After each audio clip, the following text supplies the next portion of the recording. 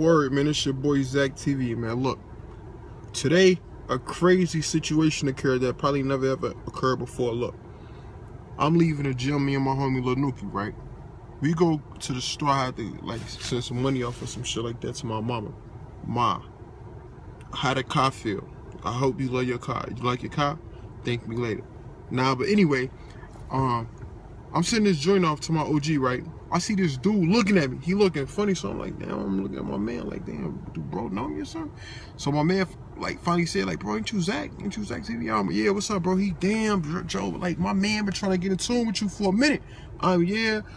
Oh, that's what's up. What the band? I meet people 24 hours a day, so I ain't really think none of it. Then his man on FaceTime was like, Zach, let's get up, man. What the band? This money, I talked to you a year ago, but we want financially stable. Now I got that money. I've been saving ever since. I got that bag for you. So I'm, yeah. I'm like, huh, take my number, hit me, and you know what I'm saying? Hit me when you're ready, gonna do something. 2-3 hours later, shorty hit my jack. Ring, what's up? He, yeah, it's me, what the band? Oh yeah, you trying to get the interview? He, yeah. I say, bro, hit my email up, set that up with my manager. We gonna converse and we gonna get in tune with you within the next 2 to 3 weeks.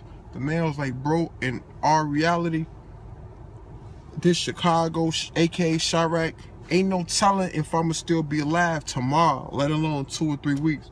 Like when he said that, like I heard it before, but I ain't hear it in the way he put it. When he said that, that shit damn up like bro, tears to my eyes. So I'm like, damn, bro, like this super. He like, I want to do it like now, like tonight. Like I'm going through a lot of shit.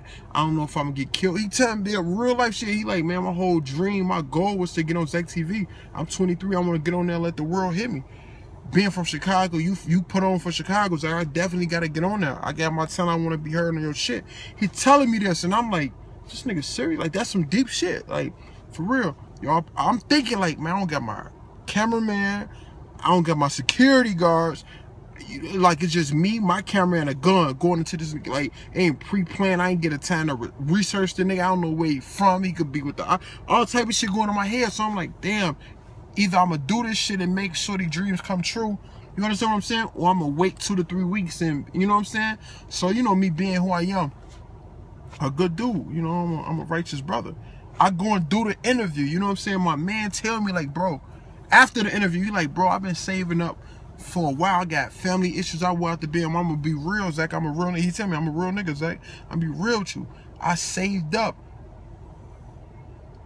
$10 bills just for your interview, so I know not to touch it. So I'm like, wait, like I created a savings account strictly for your interview to get this interview with you over a year ago with $10 bills, number $10 bills. Yo, I ain't even charge my man what I normally charge him. Like, I looked out for him after hearing the situation. Yo, word, I never, ever did an interview and got paid $3,000 in $10 bills. You understand what I'm saying? Y'all know my interviews was like 7. But anyway, like $3,000 in $10 bills, like, word, like, no foo-foo shit, like, my man, and I respect, so my man gave me $3,000, $3K in $10 bills, bro. Bro, this bro, that's $3,000 in 10. Look, bro, this shit crazy, bro. Literally, like, bro, if that ain't dedication and folks, $3,000 in $10 bills. Look, this is crazy. Put this shit in.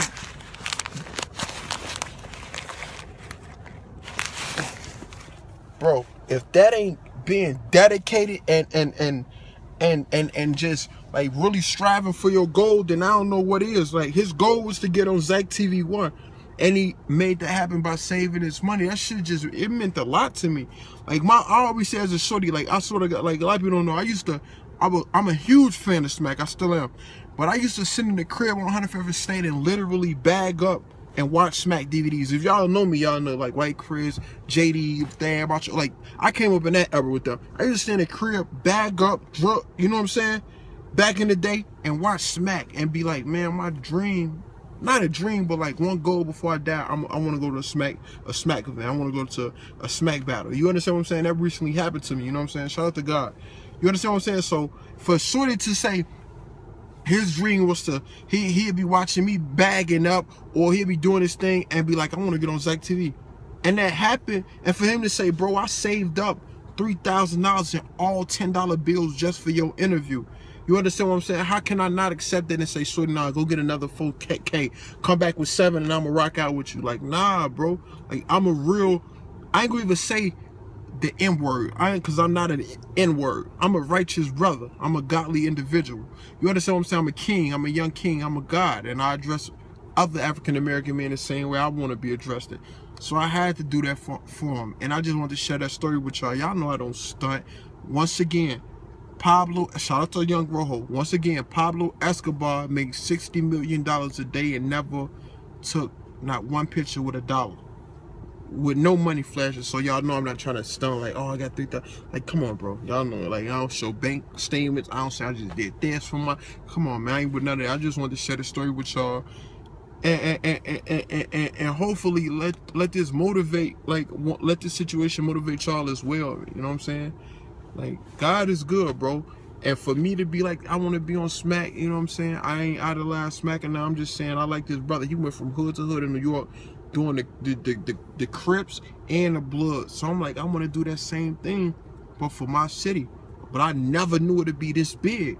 Never once imagined Zacktv would be global, not just in shit, but everywhere. Like, people hit me up for France, Germany, Africa, Morocco. They finna book me to come out there to Africa. You know what I'm saying?